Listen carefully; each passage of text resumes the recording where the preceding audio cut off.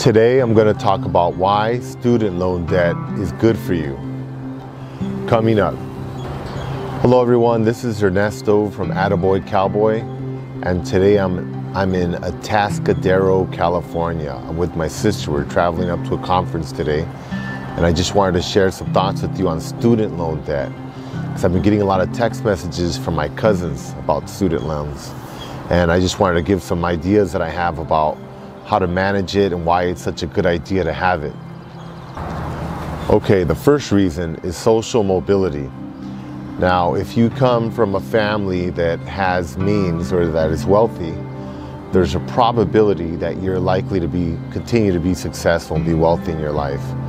One example I think of recently is the Varsity Blues scandal in the United States, where rich parents were paying for their kids to go to good schools.